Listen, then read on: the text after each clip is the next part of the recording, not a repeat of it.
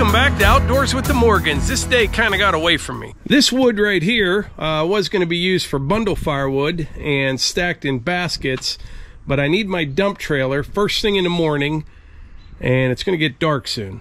No big deal though, you can scoop it back up with the firewood bucket.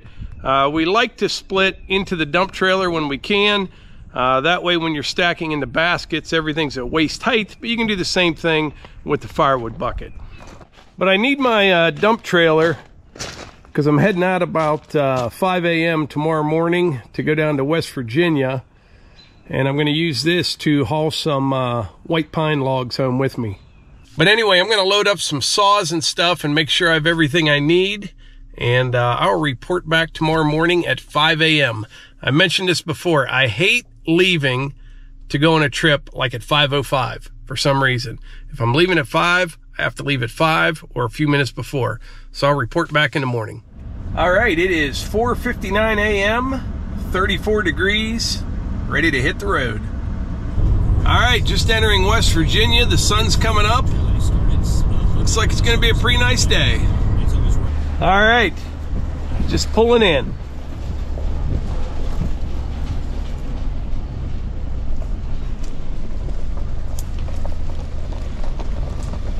I'm gonna get a saw ready to go. Randy will be here in just a bit, but we're gonna be working back there where the cabin's going. There's 2 white pines over there that we're gonna take out. He'll dig the stumps out. We'll load up the logs. I've got a little bit of rock right there we'll use to fill that stump hole, track it all in. And I got a big pile of rock there to put on the pad to get ready for concrete. All right, I got the 500i ready to go. I'm a few minutes early. Randy will be here probably about 10 or 15 minutes. While I'm waiting, I'm going to go over there to the other side of the circle drive. I've got a tree that the top blew out of it. I'm going to take that stub down and limb it up. I'll get at least 1 log out of it.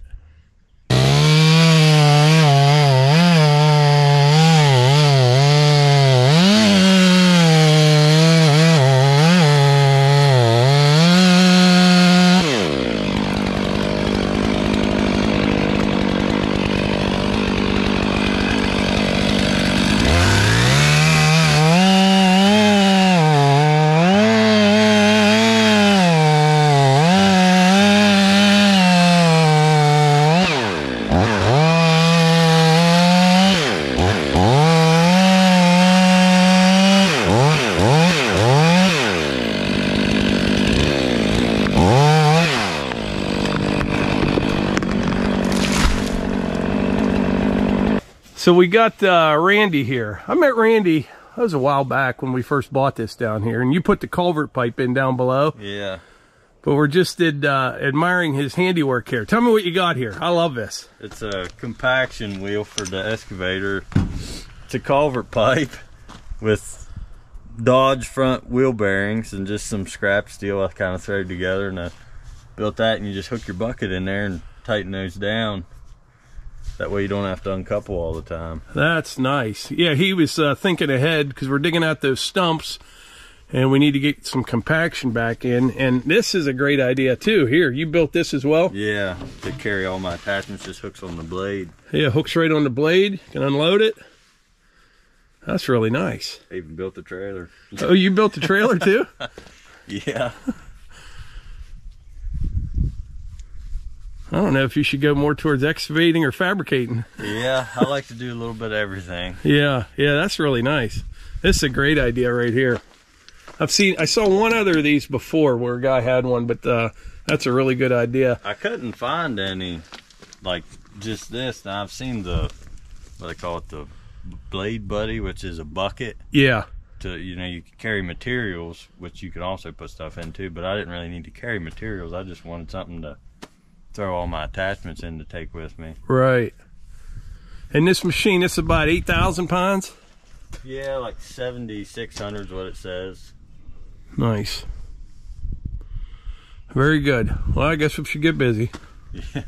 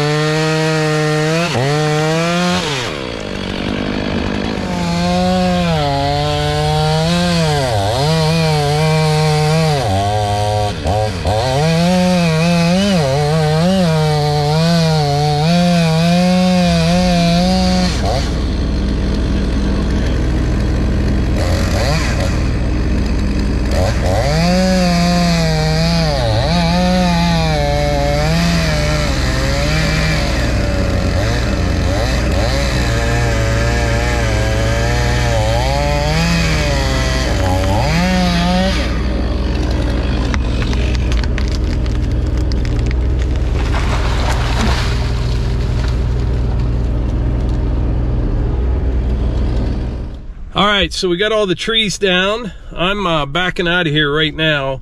Randy and Emmett are gonna work on cleaning those trees up, and they're gonna start digging the stumps. I'm gonna head to the quarry and just get a couple tons of rock. I've got a few tons sitting up there right now, but once he gets those stumps dug out, we wanna mix some dirt, some rock, and he'll use that compaction wheel, and we'll try to get the best compaction we can in those stump holes. The cabin or the pad isn't going to be right where that is, maybe right on the edge of it. We'll have to see, but we might as well get it done as best we can right now. I better start paying attention to what I'm doing here.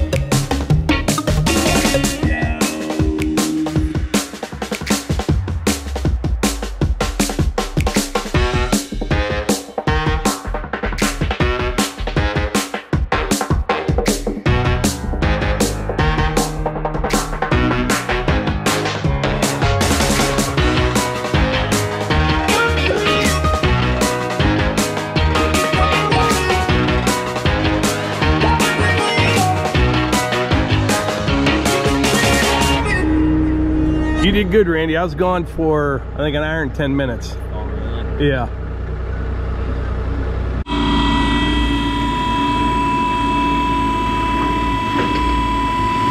What do you think?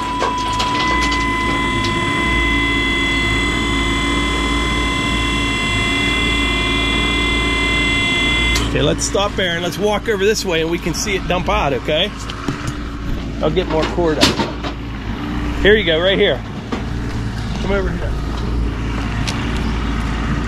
That button.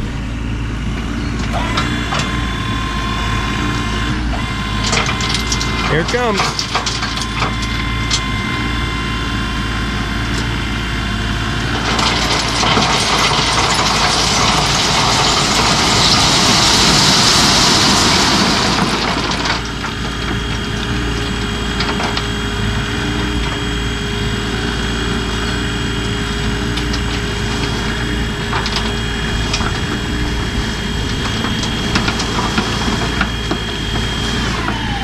What do you think of that?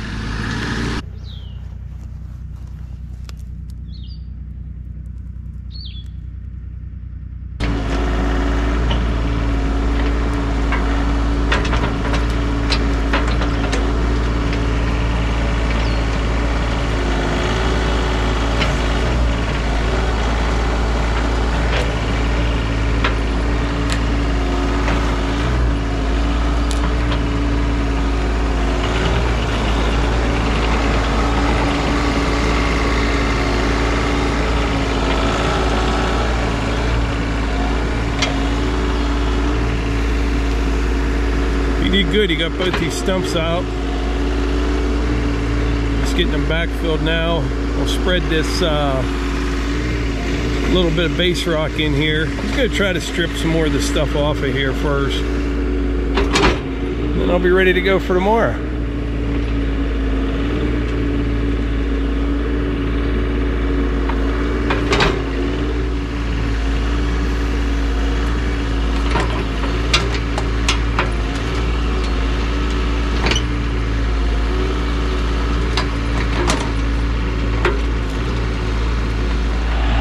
Yeah, that's nice. He's even got the cleaners on there. That's nice. So Randy is the he's a jack of all trades right there. He does remodeling, excavating, logging, fabricating. I know I'm forgetting a bunch of other things, but yeah, he does it all. Impressive young man.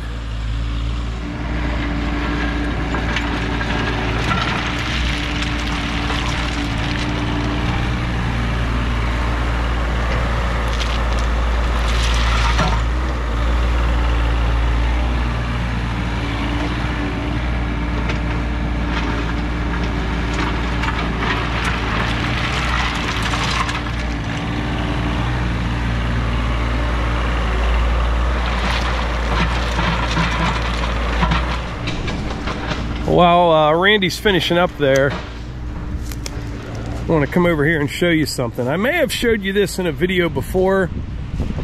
I'm not sure.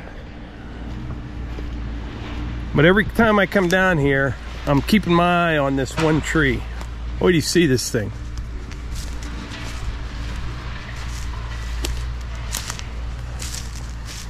These are the hardwoods on the property. Probably not even a third of the property's hardwoods. Everything else is white and red pine. And these trees aren't that old. They're probably, I don't know, 50, 60 years old. You know, the bigger ones. This big old cherry right here. Nice and straight. And it has all these little bumps on the bark. I'm not an expert on this, but this is either like curly cherry, be my best guess, or it may even be like, you know, like you've seen bird's eye maple. I don't know. But I think there's some really nice figure in that wood in there. That's a big cherry. Once we get the cabin set, you know, there's still going to be a ton of work to do. We got to finish the inside, the bathroom, septic, all that kind of stuff. We're going to put in a cistern tank. But once we get, you know, a place to stay here, I'll start dealing with all these trees. Over on the other side of where Randy's working there, I've got a huge pile of, you know, tops and limbs, some stumps, all that stuff. And you can burn down here, you know, the right time of year, and we'll just kind of pick away at it. At some point, I'll get like my excavator down here, come down here for like a week and just get everything cleaned up around here. But it's going to be a really nice setting for a cabin here. That little balcony on the front of it, on the second floor, it'll be looking out that direction right there. On the back of the cabin, we'll have a nice patio with a fire ring. Be nice. He's getting it shaped up nice. A couple hours ago, those two big pines were right in there.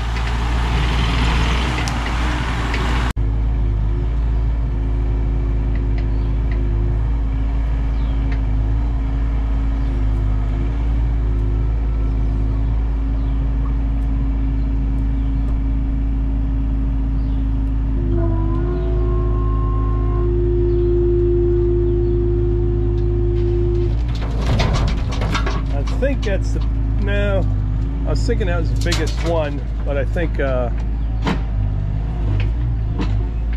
stub that I cut down is bigger.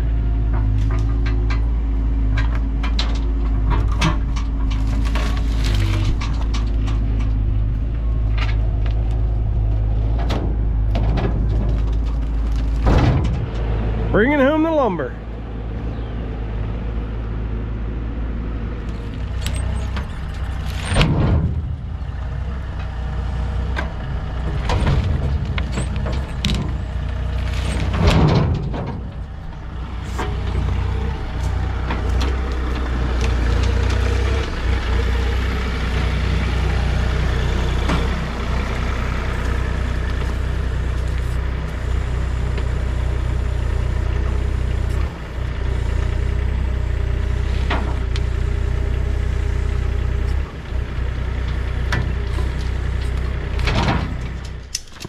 You did a nice job, Randy.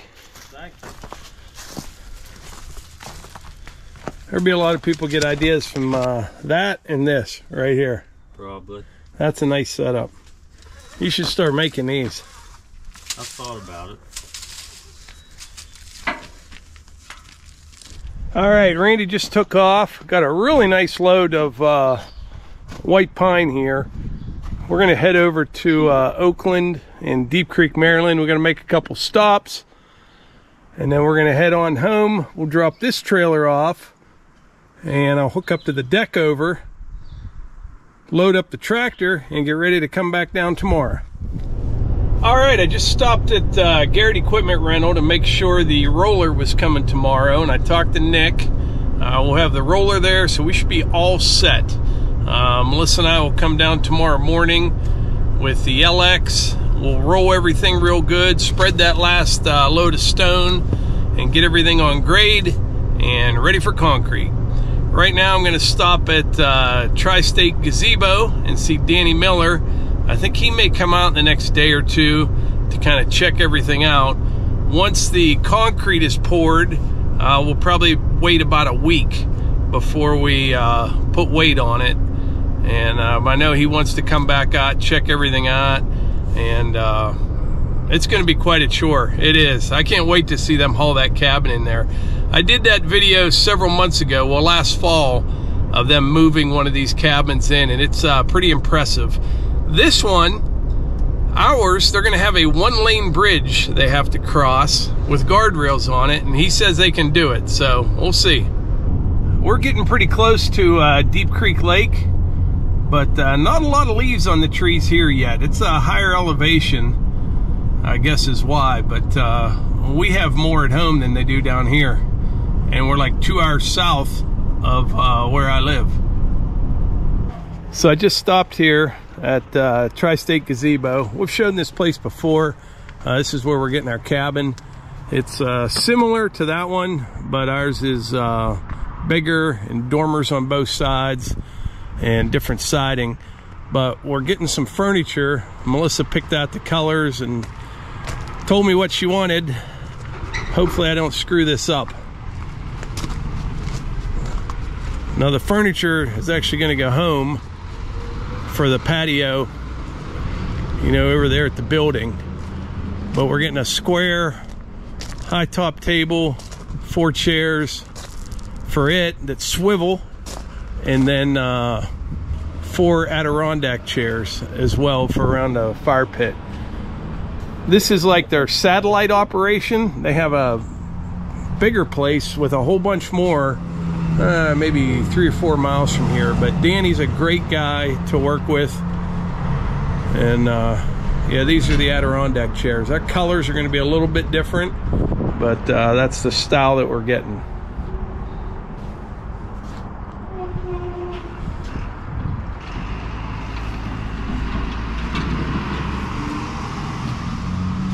These will be kind of the style of chair that we're getting for the high top table, but they'll be two-tone. All right, I just got home. Give you a look at these logs right here. What do you think, Melissa? They're huge. Yeah, this one here is the biggest. It's probably, I know 25-inch bar didn't reach, so it's probably 28 inches, but a lot of white pine right there. Yeah, standing. I don't know, they didn't look that big. I know. Big around. This was that one that the top was broke out of. Oh, yeah, yeah. That was that one right there. Okay. Wow. But anyway, I'm going to drop this trailer and hook up to the deck over trailer. Okay. And load up for tomorrow. It's almost like on the road again. On the road again. So it's about 6 o'clock right now. I left the house about 5 this morning. Not too bad. About, what is that, 13 hours today. And about 6 of that was on the road. So we had a pretty good day. And tomorrow, Melissa's coming with me. And we're going to go down there and get the cabin site on grade. Perfect. Got the roller coming. We'll set up the laser. We'll stake out the cabin, or the concrete pad. And it should go pretty good. I mean, I think the weather looks decent. And I think that's about it. Anything you'd like to add, Melissa? No, I'm back here. I'm going, meanwhile. Yeah, I make sure all that's done right. She'll supervise. That's right. And she'll help. Yeah, I'm anxious to see it happen together. So. But I think that's about it. I appreciate y'all being here, and we will catch you on the next one.